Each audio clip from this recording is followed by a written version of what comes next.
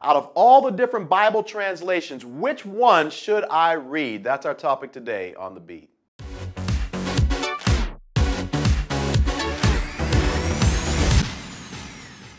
Hey everyone, my name is Alan Parr. Thank you all so much for tuning into The Beat. Today we're answering the question, which Bible translation should I read? We got NIV, NLT, NASB. We got the Message Bible, the good old King James Bible. And so today I just want to talk about the three different types of Bible translations and the pros and cons of each. But before we get into these three, I want to make it very clear that there is no perfect English translation because the original Bible was written in Hebrew, Aramaic, and Greek, which means at some point these translators had to translate words from other languages into English. The problem with this is that there are approximately 5 million Greek words and only 1 million words in the English language, making it very difficult, if not impossible, to find an exact English word or phrase that would reflect the true meaning of the biblical text in Greek or Hebrew. Now, with all that being said, the first type of translation that we want to take a look at is word-for-word translations. And these translations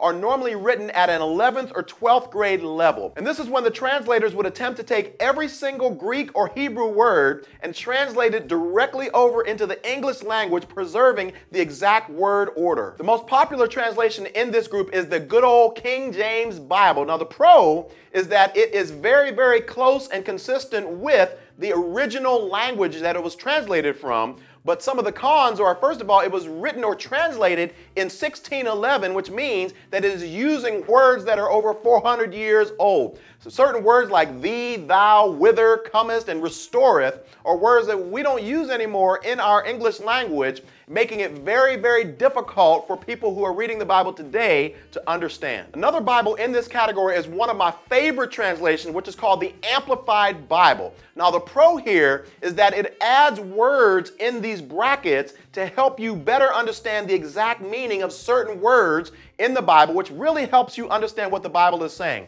Now, the con is that these words are up to the interpretation of the person who is translating the Bible, which means that it is not a perfect interpretation. The second type of translation is what we call a thought-for-thought translation, and this is where the translators would take whole phrases and try to discern what is the general basic idea of what this passage is saying, and then disregard the actual word order and translate that idea into English language, making it easier for us to understand. Examples of these would be the New International Version or the New Living Translation. The pros are that these translations were written at a 7th or 8th grade reading level, updating many of the words to reflect modern language that we use today, making it very easy for the reader to understand. The cons are that some of the original meaning of the text is kind of watered down in an attempt to make it more understandable and more readable for the reader. Third and final translation is really not a translation at all, which is called a paraphrase.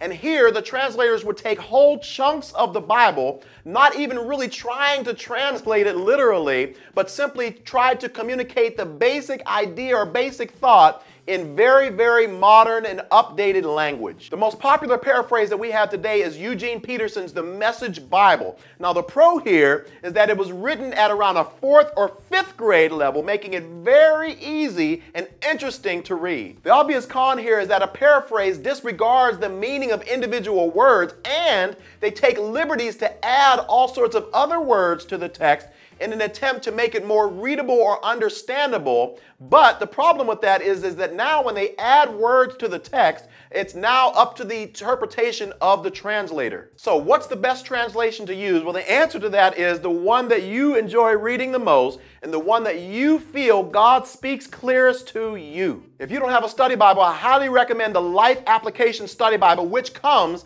in the New Living Translation, which is a translation that I personally use as my primary Bible because I have found it to be the best combination of accuracy to the original text and clarity, in the sense that when I read from this translation, I actually feel like I understand what the Bible is saying. I would only use a paraphrase such as the Message Bible as a secondary resource only after I have studied from an actual Bible translation. Hey, I'd love to hear your thoughts. What has worked well for you? What translation do you read from? Which ones do you like? Do you agree with this video or disagree? Leave your comments in the comment section below. Thank you all so much for watching. I'll see you next time on The Beat.